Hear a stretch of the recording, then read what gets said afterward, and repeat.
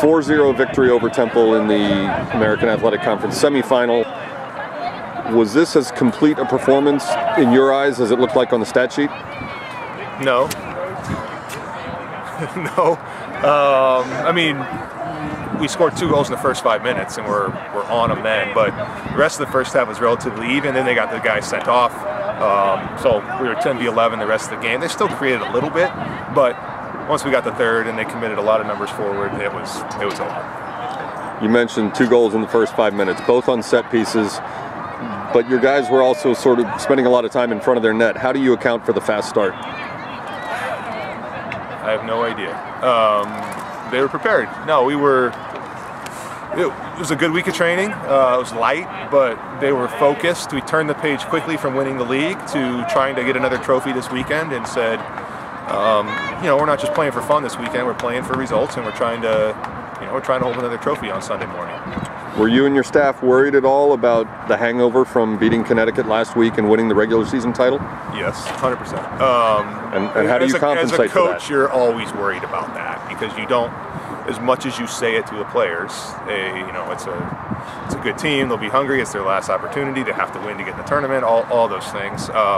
You're still worried that you can overlook an opponent.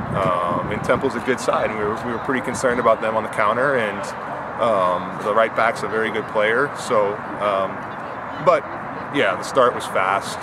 Emil was ready. He had a really good week, and he's been sharp for a couple weeks now. So, you know, for him to get a goal 2 minutes in is a good moment for him. Temple, as you mentioned, goes down a man with 11 minutes left in the first half when they had a player ejected. What adjustments did you guys make, if anything, in terms of how to attack once they were down a man? Yeah, we wanted to be patient the whole game because they don't commit a whole lot of numbers forward. So I thought we could keep it against them and kind of make them chase side to side until eventually some spots opened up for us to kind of break some lines. But once they went down a man,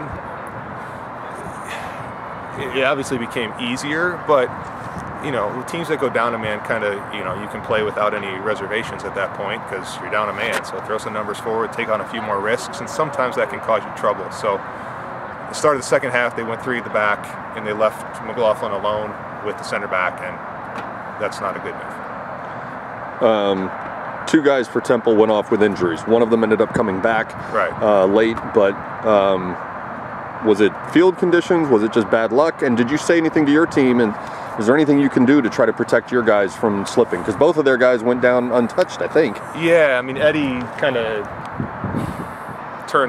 changed directions pretty quickly, and I think the guy either slipped or planted funny or whatever. But you feel for guys whenever they're injured, but you know, it's part of the game. I don't think the field conditions, it was slippery. You know, I said to the assistants when we started the game, you know, something's going to happen out of, you know, a goal's going to come out of somebody slipping tonight, because when you get late, get in November on this field and they're trying to bring the rye in, and it's wet and it rained a lot on Wednesday, that it's going to be slippery.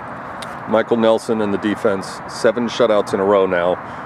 What do you see? What's the key to the way they're performing over the last few weeks?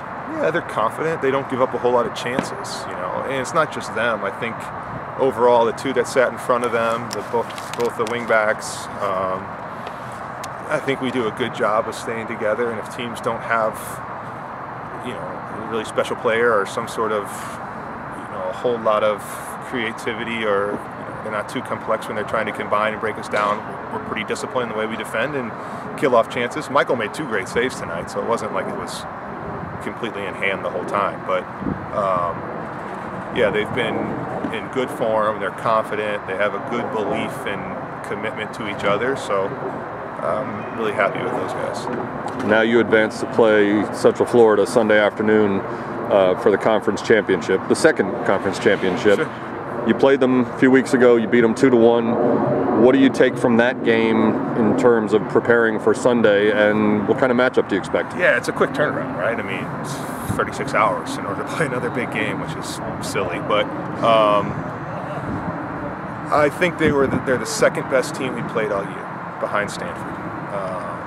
If I take myself back to the end of September, beginning of October when we played them, I mean, they put a number on us for the first 30 minutes, and they had us chasing. So we'll have to make a few changes, but they're a good side. I told I said to the other coaches when they came in here, I think Central Florida is the favorite to win the conference tournament. I think they're that good, and they're in that good of a run. So we'll be ready. We'll put up a good fight, but I think they're the favorite.